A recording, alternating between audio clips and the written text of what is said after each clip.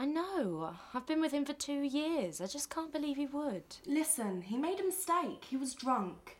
Has Chris ever done anything like this before?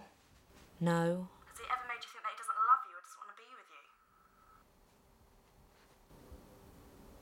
Well, no. So don't you think he deserves the benefit of the doubt? Whose side are you on? He cheated on me, remember? I'm on your side totally. I just don't want you to lose possibly the best relationship you've had in a long time. Listen, I've got to go. I've got this biology paper that's due in the morning. I barely have half a page. Okay, just promise me that you'll talk to him, all right? Maybe.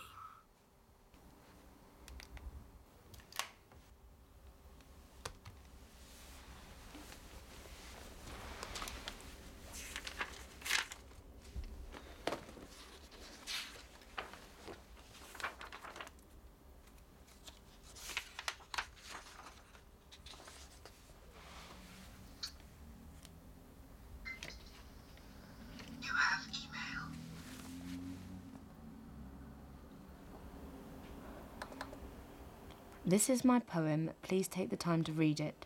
You may regret it if you don't. My poem is for those who have loved and lost, and those who lost by never loving. Let this life's forgiveness keep on growing. Regret grows forever near. Forgive the ones you hold most dear.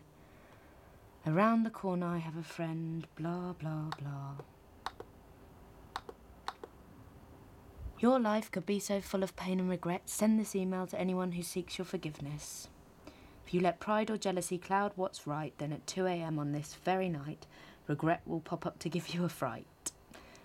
The time you took to read my poem should be longer than you take to heed my warning. Regards, Regret.